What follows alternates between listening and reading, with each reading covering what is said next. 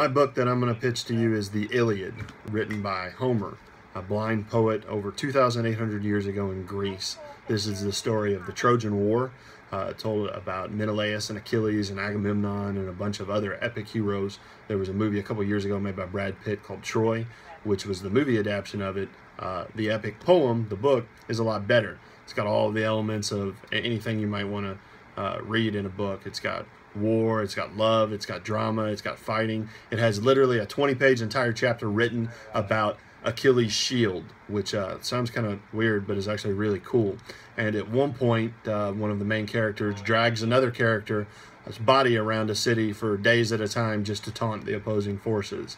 I highly recommend it. I first read it when I was in about fifth grade, I think, and then again in high school, and then every couple of years I reread it again. It's truly a delve into classical literature, and can't go wrong.